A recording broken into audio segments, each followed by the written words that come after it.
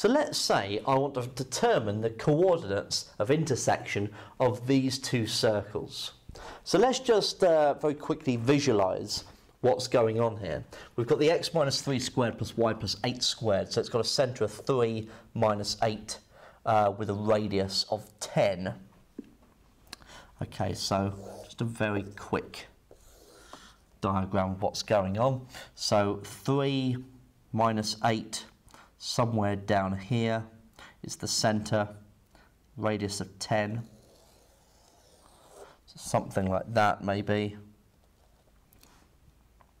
Okay, and then you've got this other circle, x plus 2 squared plus y minus 3 squared equals 121. So centre at minus 2, 3. So further along, a bit up, not too much more, and radius of 11. So a little bit larger. I don't know, something like that. Okay, so we've got these two circles anyway. They don't need to be accurate. I'm not interested in where they cross the x and y axis. The point is that they intersect at two distinct points, and I want to find the coordinates of these. So what I could do first is I could expand both of these circle equations to get x squared minus 6x plus 9 plus y squared plus 16y plus 64 equals 100. Okay, and then writing that as x squared minus 6x plus y squared plus 16y. And let's make sure everything's right. So 9 plus 64, take away 100, is minus 27, equals 0. And let's call that equation number 1. Now, as for the second circle, let's do the same. So x squared plus 4x plus 4 plus y squared minus 6y plus 9 is equal to 121. So x squared plus 4x plus y squared minus 6y, and then we've got the 4 plus 9, take away 121, is minus 108, equals 0. And let's call that equation number 2. So what I'm going to do now is do equation 1, take away equation 2. And this will eliminate the x squareds and the y squareds for me. So the x squared take away x squared is 0. Minus 6x take away 4x is minus 10x. Y squared take away y squared is 0. 16y take away minus 6y is plus 22y. Minus 27 take away minus 108. So minus 27 plus 108 is 81. Equals 0. So this is actually, okay, that is the equation of the line that joins those two coordinates, okay?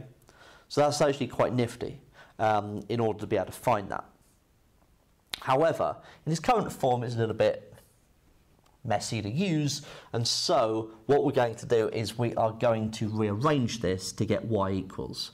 So 22y is going to be equal to 10x minus 81.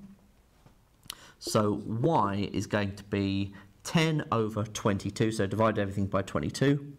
So we're going to have 5/11ths x, and then 81 over 22. Yeah, that's not going to simplify. Okay, and that is the equation of that line. So I can now substitute that into either of the two original circle equations, or indeed into either of those two as well, in order to solve the resulting equation. So I'm going to substitute it into number 2, this second circle. So x plus 2 squared plus, now y is 5/11 x minus 81 over 22. And then we've still got that minus 3 squared equals 121. So x plus 2 squared plus 5/11 x. So let's simplify that. So minus 81 over 22. Take away 3 is minus 147 over 22 squared equals 121. Now if we multiply these two brackets out, x squared plus 4x plus 4 plus 25 over 121 x squared, then we're going to have, I'm going to have to do that in my calculator, times 147 over 22 and then double that. So minus 735 over 121 x, and then I've got 147 over 22 squared, which is 21609 over 484, which is equal to 121. So let's tidy this up. So I've got the 25 over 121 plus 1, so 146 over 121 x squared. We've got the 4x, so 4 take away 735 over 121 is minus 251 over 121 x. And then I've got the 4 plus 21609 divided by 484, and then take away the 121. So minus 35019 over 484 equals 0. Now, in its current form, that's not particularly nice, but that's as good as I can probably get it without multiplying through by 121 and then simplifying that way. So at this point we are with a quadratic, okay, which we can then solve.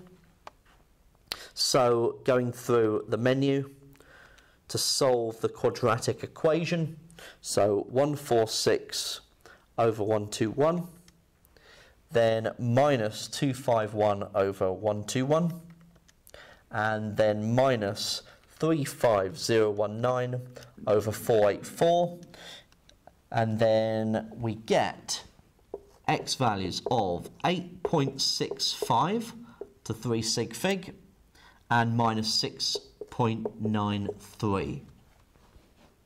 Okay, so this one, 8.65 to 3 sig fig. Let me just write them down up here so I've got better versions.